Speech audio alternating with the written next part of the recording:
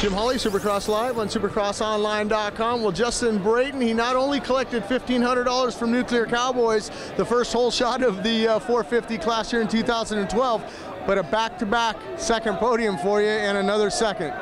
Yeah, that's it's definitely a confidence builder to grab that whole shot, and it was awesome to get some clean air, you know, with how rocky it was here, and man, the track was just brutal. So it's awesome to get out front, and I just, you know, didn't have RV speed. He's riding really, really well, and there's a reason why he's got that #1 on his bike. But I want to get up there and battle with him, and you know, I feel like maybe not practicing for a while, starting to catch up to me a little bit fitness-wise. So got to get back at it and start pushing my leg a little more. And I feel like I have a speed. Just need to keep putting myself in those positions, getting out front, racing with him, and it'll happen.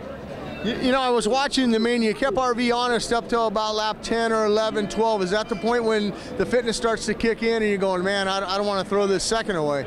Yeah, totally. I made a really big mistake in the whoops. The whoops were crazy. They were just a bunch of ruts, and made a big mistake, almost went off the track, and then I actually landed on a tough block in a rhythm, and just kind of came, you know, started making a few mistakes, and then, you know, you start thinking, and all right, you know what, second's good for tonight.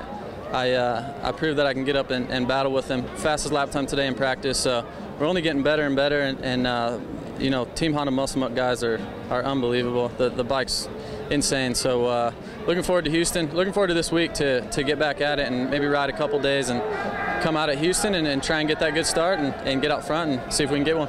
Are you making any changes to the bike from week to week, or are you pretty happy with it, or you're still trying to develop it?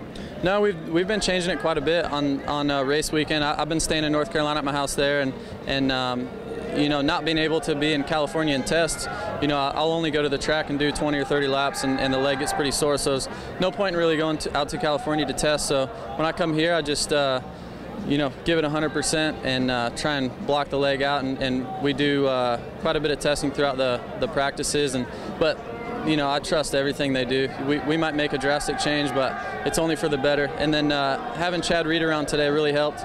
He gave me some information and watched me in practice, and him being on the same bike, you know, he knows what to do and what not to do. So thanks to him and the whole team, we'll keep making it better and better.